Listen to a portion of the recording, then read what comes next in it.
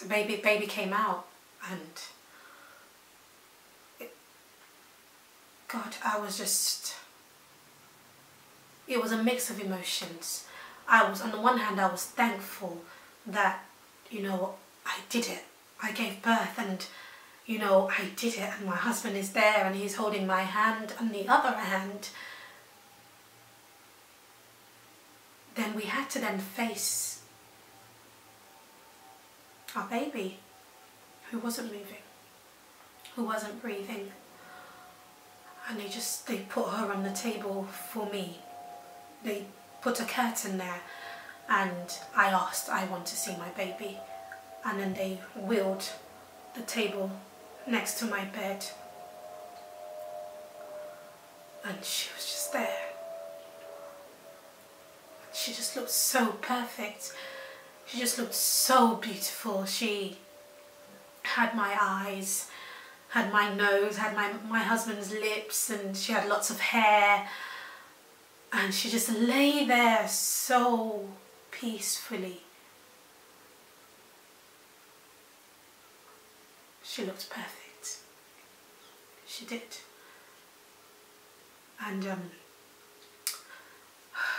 they dressed her, they finished with me, and then we went and we spent some time with her. Took pictures, held her, and yeah.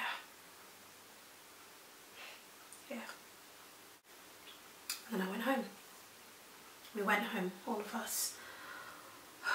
Obviously a lot more happened. They had to discuss things that they had to discuss, funeral, blah blah blah.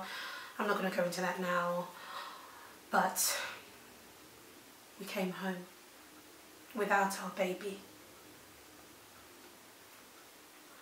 At first, when we came home,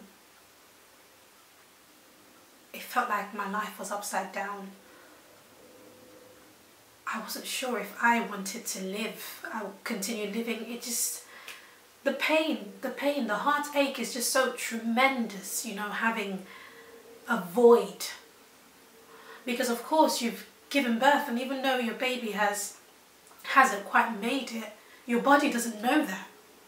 And so my body has prepared itself for breastfeeding, for example, and so I had to go through that, even though there wasn't a baby to breastfeed. Just so much crap, you know. My family were really, really kind, you know. My husband and my family, they put us up in a hotel, you know, for as long as we needed to heal, and that was really, really, really sweet of them. But yeah, this is a moment in my life that I will never forget. My husband will never forget.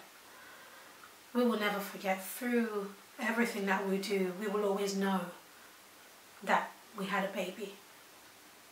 We lost our baby. Our baby didn't make it. But